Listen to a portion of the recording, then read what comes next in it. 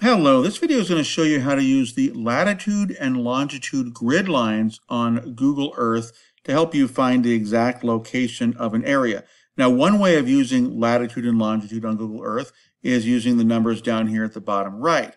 This one here is 8.40 whatever south.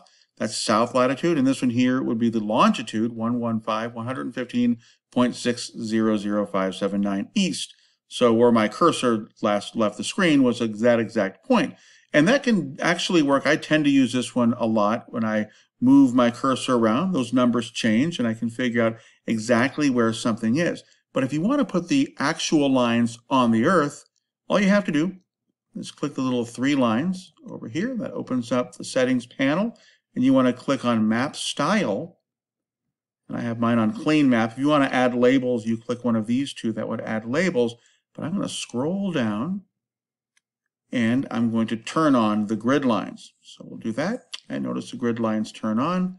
I'm going to scroll back up and close Map Style. So now I have my grid lines turned on. Now notice as I move the globe, the grid lines stay where they are because the equator is in this location. This is 10 degrees north and 20 degrees north. This is a Tropic of Cancer, which is 23.5 degrees north.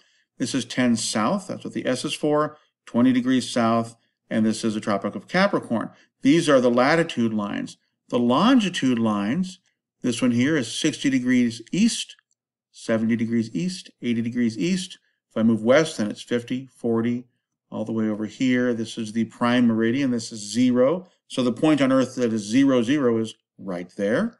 And then I'm heading west. So this is 10 west, 20 west, 30 west, 40 west, and so on. So if I wanted to find the exact location of a place, the one thing that Google Earth does is that it manages these lines as I get closer to a location. So if I want to find the exact location of my school, as I scroll in and zoom in to the location of the school, notice how the lines change. So I'll keep it right here.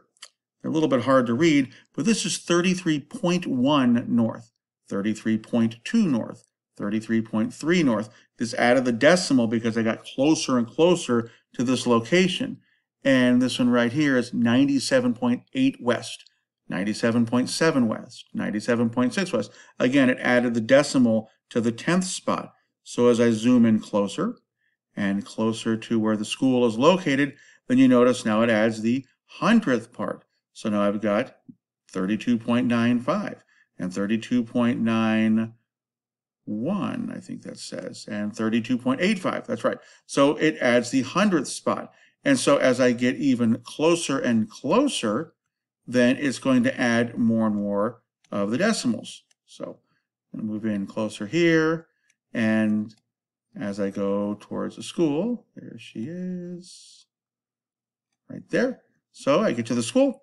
And the school is at exactly, well, just north of 32.978 north. And where's my longitude line? There we go. It would be about 97.275 west. That would be the location of the school. So that's how you use the actual grid lines on Google Earth. Of course, if I back out, then they get farther apart because I'm getting less and less accurate. And I can use them this way. So very handy. Good luck.